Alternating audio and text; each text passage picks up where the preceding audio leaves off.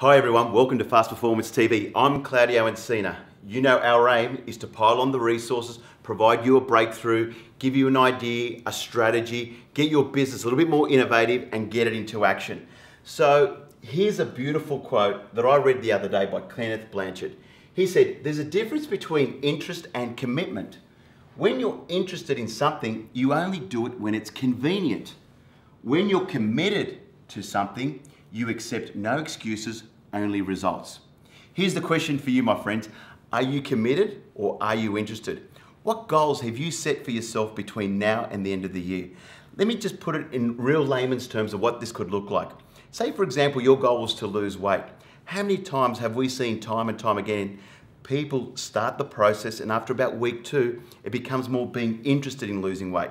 They get to the shop to have lunch and they choose the burger over the salad. They're meant to be at the gym at 5 a.m. and they press the snooze button. That's what it looks like. It means you're only interested. But when you're committed, you change a whole different mindset. You become a person that you need to be to get that goal that you want to reach. So the question really is what are some of the commitments that you want to do? I'm often asked by certain coaching clients of mine, what is the difference between someone that earns $50,000 a year to an agent that earns $500,000 a year?